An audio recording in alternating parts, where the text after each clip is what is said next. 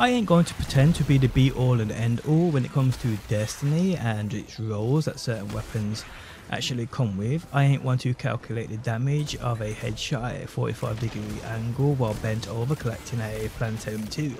I also ain't one to care about such things either. What I know is, and what I care about is, if a weapon hits hard, feels good to use, destroys what it hits, it's a winner for me. In this video we check out this insane sidearm with this insane roll of barely seeing anyone even mention, never mind talk about. How's it going guys? My name's DPJ, and if you do enjoy the video, living a like really helps out, and if you like what you see and want to see more, be sure to subscribe.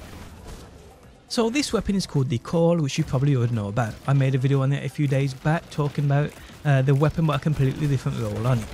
The role back then I did say to you guys to try it out was beacon rounds and hatchling, which is a great way of going about things, but I feel this one I'm using right here just seems to work way more consistently and hits harder. So I got this weapon with this roll dropped randomly and I thought, well, that seems pretty interesting, so I tried it out and noticed that the damage this thing did was utterly unreal, and you're seeing this on screen now.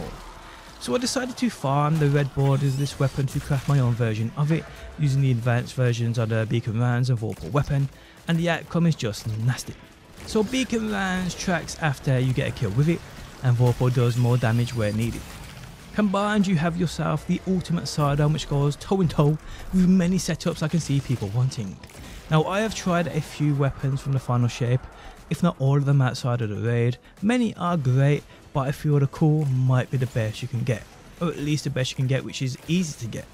Again, this comes from payroll engrams activity where dealers choice weapons drop, but for me the easiest is collecting payroll engrams and using ghosts within the lost city to focus this weapon, try and get this roll, or red borders to craft your very own, as it is 100% worth it. Trust me people. Now the roll I crafted has volatile launch, high explosive ordnance, enhanced beacon rounds and enhanced vorpal weapon. That's the weapon guys, that's all you need. Using prismatic with all the other buffs you can stack on top of this thing, make it an absolute beast of a weapon, trust me. Basically feels like a heavy weapon using special ammo in that primary slot. Now in your artifact too, I'd use the mod of overcharged armory alongside this weapon because it just adds to the weapon and everything it does, so it's pretty cool. But other than that guys, there's not much else to express. I just really recommend you trying this weapon and this roll out. It is by far the best new one I've used and seen in PvE within the Lightfall DLC. It requires barely anything, it feels as powerful as anything I have seen, and never really lets you down when it comes to that damage output. Like I said, it does feel like a heavy weapon a lot of the time.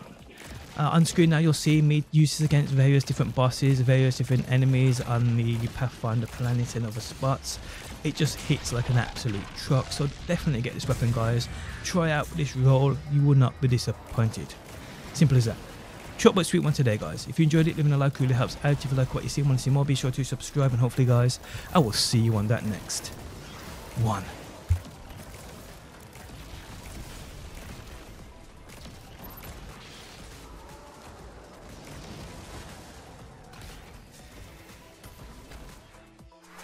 We all on YouTube every damn day, watching these vids of the brand new games. Vid after vid, many are the same, that's why you gotta go and find DPJ. Destiny gameplays, weekly snipes, heavy uploads, gonna have you a hype. Started in the UK, now he's worldwide. DPJ, go and subscribe.